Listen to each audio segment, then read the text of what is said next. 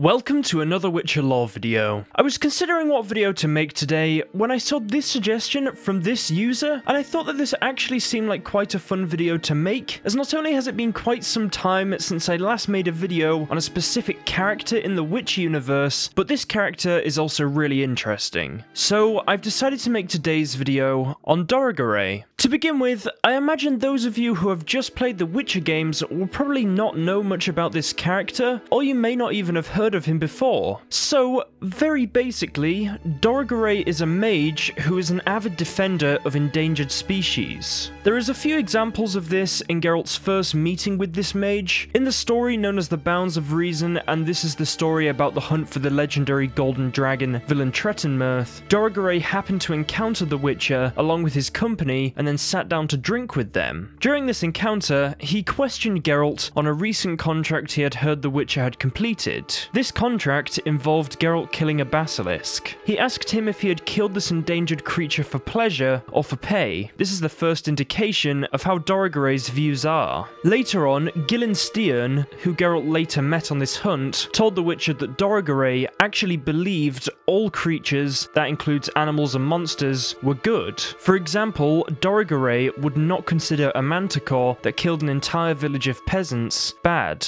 Later on in this story, Dorregaray directly tells Geralt that he does not like him, for he believes that to pursue a profession based on murder is not only stupid but also disgusting. He then goes more into his reasoning behind why he believes that endangered species should not be hunted to extinction, no matter how dangerous they are. This reasoning goes as follows. The world hangs in balance, and the absence of equilibrium can lead to extinction, and thus the end of the world. Basically, killing all monsters will have a knock-on effect in nature that is unpredictable and could lead to the extinction of all beings. Dorregaray is effectively referring to the concept of a food chain. If you remove a predator or prey from a food chain, it can lead to imbalances in the ecosystem. Dorregaray even goes as far as to say that he believes that dragons are not the natural predator/enemy of man. This discussion was prompted by Yennefer claiming that they were. He retorts to Yennefer after she says that she believes they are, that he believes there are also plenty of other examples of predators more powerful than man, for example manticores. Yennefer's argument to this is that a single dragon could burn the cities and homes of humans, whereas manticores and other beings are more easily kept out. In response to this statement, Dorregaray states that by that logic, lice and filth are the true enemies of man, as illness is also able to break through into the homes of man and can be just as destructive as dragonfire. This argument also reveals to us that this mage is not above petty insults, as he does later insinuate that based on her beliefs, Yennefer would be more suited to breeding than taking part in debates. This insult is bad on a few levels, the first implying she's stupid, the second implies that as a woman she should be having children instead of trying to argue with him, and the third because he knows full well she is infertile and cannot have children. So despite the fact he wants to save animals and all the rest, he's clearly not that nice of a person. He is not all bad though, as later on he does actually attempt to save Geralt's life, despite not really liking him. I won't get fully into the situation, but during the hunt for the golden dragon, there was a landslide, and Dorregaray tried his best to help save Geralt, and this was when the very path Geralt walked on began to collapse. Later on, in the hunt for the golden dragon, as I'm sure you've guessed, Dorregaray was very much against killing it. This was once they discovered that it was actually a golden dragon. Initially, most members of the hunting party simply thought it was a more common form of dragon, and Dorregaray was obviously against killing it, assuming it was a common dragon as well, but upon discovering it was a golden dragon, he was very much opposed to killing it, and in fact told all the other members of the hunt to go home. Just to clarify, there was rumours of a golden dragon, but no one really believed them, especially people that had heard of these monsters such as Geralt and Dorregaray, as they knew how rare and even possibly non-existent they were. I won't say everything that happens to Dorregaray on this hunt, as that'll make the video pretty long, but long story short, he was eventually tied up and even fainted, leaving him absent for the rest of the story. This mage does appear later in the books, and this is in the book Time of Contempt. He was present for the Thanedd coup. Before the actual coup, he did have an interaction with Geralt, where he pointed out all the various items of clothing other mages were wearing. He made his disdain clear to them, as most of their clothing was made from the fur or hide of endangered and or extinct monsters, as well as the hide or fur of endangered and or extinct animals. He actually had a brief clash with Philippa Eilhart over her choice of clothing, as some of her embroideries were created from the fur of a diamond ermine, and this is a creature that had gone extinct 30 years earlier. Geralt was pulled away from his conversation with Dorregaray by Philippa, who then stated to him that Dorregaray was a spy for the King of Cidaris, and this king is known as Ethane. She then also said that he was using the talk about fur and hide